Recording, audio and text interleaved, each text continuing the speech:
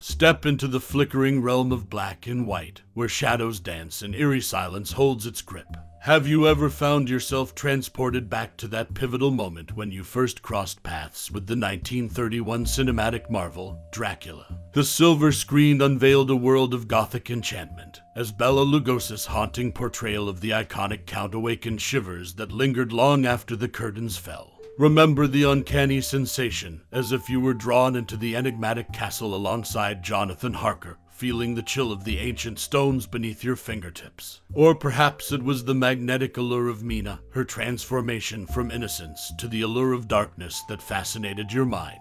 Each scene, a brushstroke painting an indelible image of a bygone era's storytelling mastery. As the sepia-toned scenes flickered, did you find yourself ensnared by Renfield's maniacal laughter, echoing through the ages?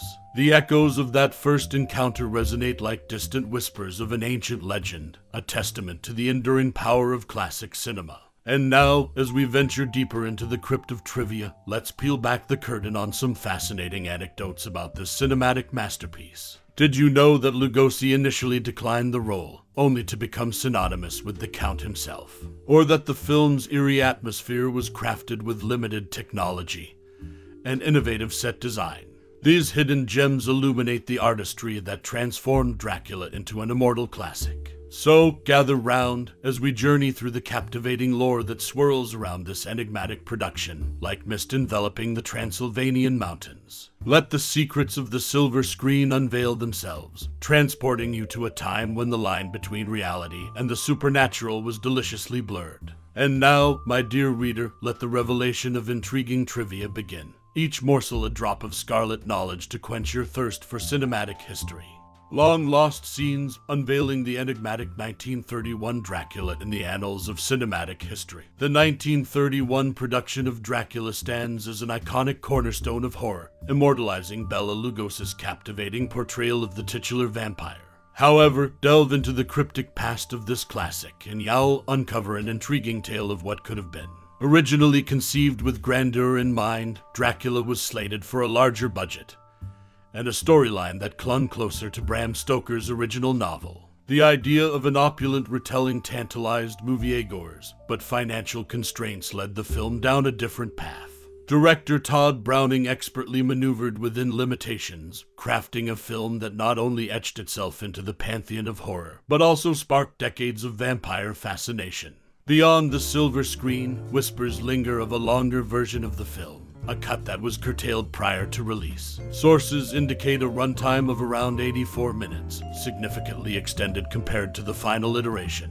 This tantalizing prospect of unseen footage has fueled the imaginations of film enthusiasts and historians alike. Could these lost scenes have held the key to a different cinematic legacy? One can only wonder. In the realm of box office supremacy, the 1931 Dracula commanded attention. Emerging as the sixth highest grossing movie of the year in the United States, it proved its potency in captivating audiences and solidifying the horror genre's reign.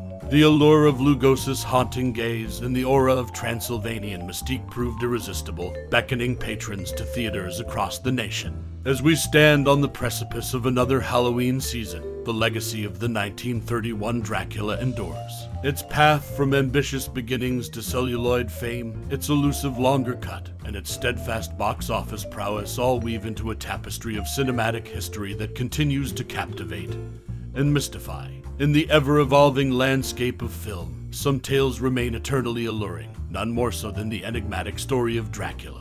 Forging fangs and bites, unveiling Dracula's peculiar absences in the annals of cinematic history, few characters have left an indelible mark quite like Dracula. Yet, delve into the cryptic world of the 1931 film Dracula, and you'll find some surprising omissions that diverge from the folkloric tapestry we've come to expect. For starters, Bela Lugosi's iconic portrayal of the Count lacks the quintessential fangs that have since become synonymous with the vampire lord.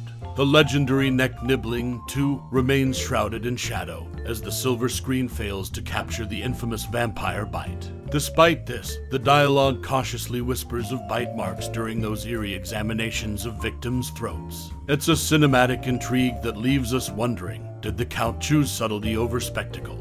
But Dracula is not just about the undead. it's also about star-crossed performances. The movie marked the meteoric rise of David Manners and Helen Chandler, uniting them on screen in a universal production that sent shockwaves through Hollywood. The pair, having previously graced the frames of films under different banners, found themselves cast together in the most famous and successful rendition of the vampire classic. Their chemistry, cultivated across studio boundaries, illuminated the silver screen in ways that endure as a hallmark of the film. And what of the cobweb-clad castle that serves as Dracula's eerie abode? Unraveling this mystery leads us to an unexpected revelation. The intricate spider webs adorning the set were not spun by arachnids, but rather crafted through a peculiar process involving rubber cement fired from a rotary gun. A touch of innovation, perhaps, to augment the chilling atmosphere that still manages to send shivers down the spine. As the credits rolled on the 1931 Dracula, audiences were treated to a tale not only of the undead, but also of unexpected exclusions and unforeseen unions. From the enigmatic absence of fangs and bites to the unanticipated pairing of Manners and Chandler and the meticulous craftsmanship of spider webs, the film remains a cryptic enigma wrapped in the allure of the silver screen.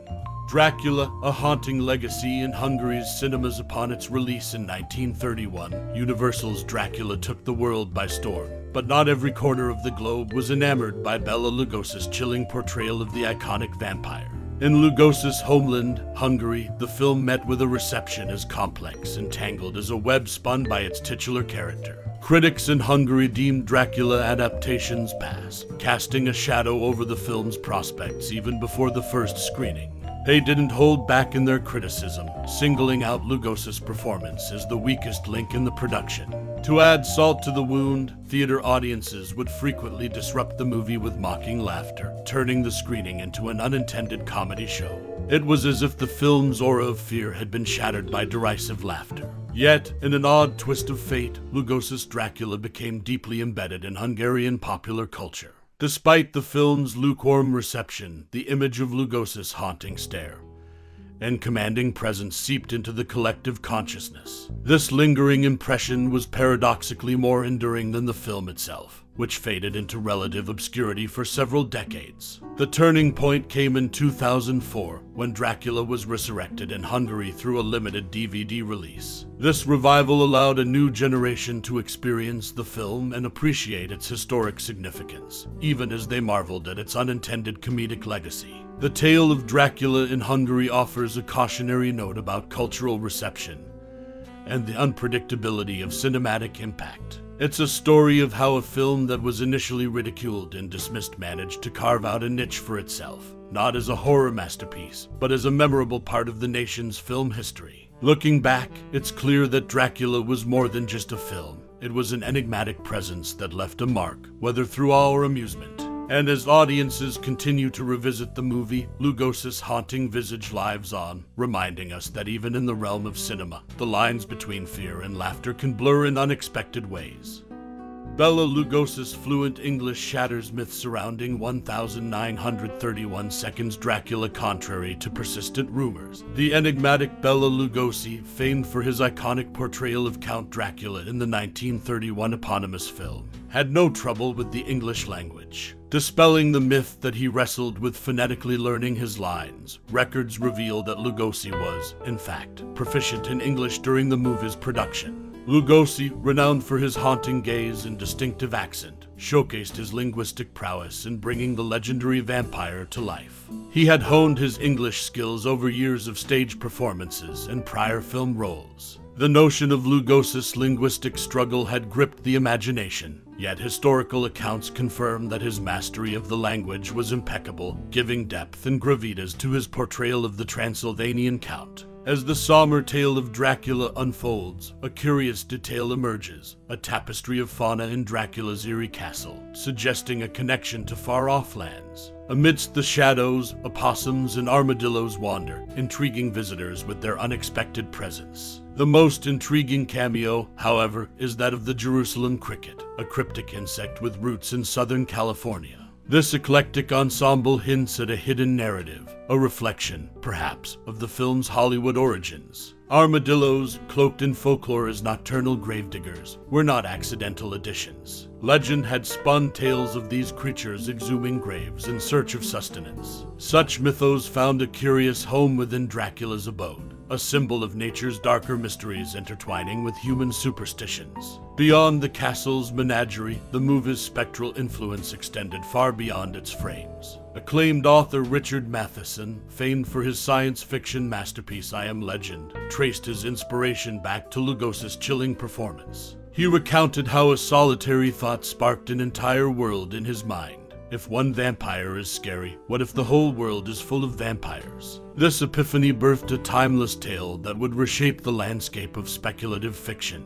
The truths behind the making of the 1931 Dracula lay obscured for decades, but with each revelation, the film's allure deepens. From Lugosi's linguistic dexterity to the menagerie within the castle's shadowy recesses, and the birth of literary sagas beyond the silver screen, the legacy of Dracula transcends its initial frights. A tale of eloquence, creatures, and inspiration, forever etched in the annals of cinematic history. As we close the chapter on this cinematic journey through the eerie landscapes of Dracula, let us not forget that within the shadows of its black and white frames lie not just a tale of horror, but a mirror to our own inner depths. The film, like a skilled hypnotist, transports us to an era long past, where the boundaries between reality and the supernatural blend into an unsettling harmony. As you reflect upon the enigmatic Count and his haunting castle, allow your thoughts to wander beyond the confines of the screen. Consider the echoes of fear and fascination that resonate within you, a testament to the enduring power of a story that has captivated generations. Whether you watched in the dim light of a classic movie house or on the glowing screen of your device, Dracula has woven its threads into the fabric of your own experiences. What moments left you breathless? What scenes still haunt your dreams? Did the immortal Bela Lugosi's gaze pierce through the centuries, making your heart race with the unknown? Or perhaps it was the eerie atmosphere, a symphony of shadows and suspense that etched itself into your memory. Now, I invite you to share your personal connection with this legendary tale. Your thoughts, your emotions, they add new layers to the narrative, connecting you to countless others who have been entranced by its allure. Let your voice join the chorus of those who have whispered about the undead in hushed tones. Thank you for taking the time to delve into the world of Dracula with me. Your curiosity and appreciation breathe life into these words, just as your reflections breathe life into the story. Until we unravel the mysteries of another cinematic masterpiece, keep the spirit of the Count alive in your thoughts and discussions. And remember, the tale continues with each new viewer who dares to venture into the shadows.